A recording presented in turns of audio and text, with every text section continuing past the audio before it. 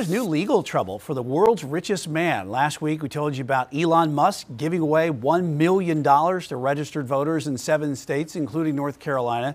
But to be eligible, voters had to sign a petition on the website for Musk America PAC and pledge support for the First and Second Amendments. Well, a lot to break down here on this one. Chief Legal Analyst Khalif Rhodes joins us. Khalif, this lawsuit, it almost avoids the politics and instead calls this an illegal lottery system here. 100% illegal lottery is what they're alleging. I mean, this is, first of all, when I originally saw the offer, right? When I originally saw this, I was like, okay, this is funny. But then when I saw that they were going through with it, I thought it was just, political speech, him making comments, trying to draw attention to the campaign. But once I saw the first check to the first person, I said, okay, this is raising a lot of red flags. The Department of Justice said the exact same thing.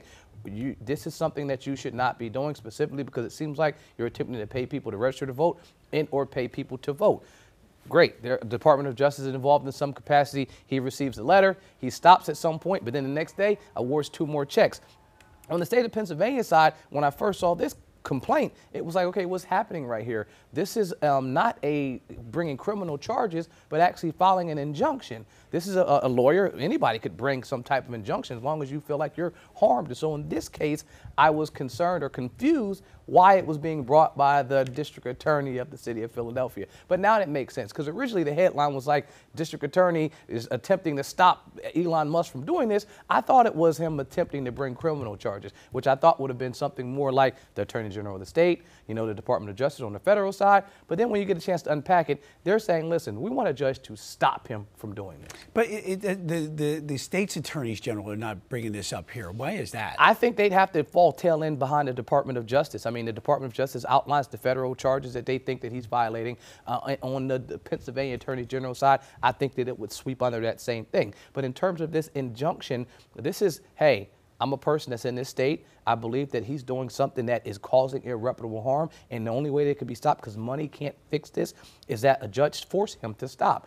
On Elon Musk's side, he would come back and say, look, I'm not doing something wrong. The likelihood of them being successful on the merits is not going to happen. And because of that, that's the standard that the judge will have to make a determination. So after having an opportunity to at least read the complaint, now I can see that, yes, that was the right person to bring it. But my immediate response was, wow, this doesn't make any sense. But we're seeing some strange things as we come down the final stretch of this election. This is just one of them. And it's not just Musk. This PAC is also being sued. And so that PAC that has money to be able to give out $1 million+ per day to any type of voter that's out there in the state.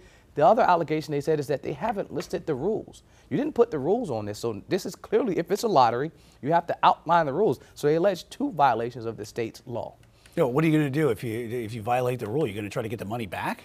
Well, what I can say is I think that at this point he has unlimited resources, right? He's one of the richest people on the planet. And so he's putting the fingers on the scale right now. Right. And what he could say is, okay, you can sue me, but that lawsuit won't be resolved until after the election. And so while I would never want to encourage someone to subvert election rules or policies, what I do think he's saying is call my bluff. If you think I'm doing something that's illegal, you can get a judge to stop me. Now, and after that, if he stops, the judge says there's an injunction, you have to stop. And if they continue to do it then he'll have problems. He stopped after all the talk about it, DOJ threats. Yeah. But a judge's order is different. If a judge says you have to stop and you fail to stop, then there'll be big problems. All right. Something we'll keep following here with 8 days to go to the election. All right, Khalif, thanks.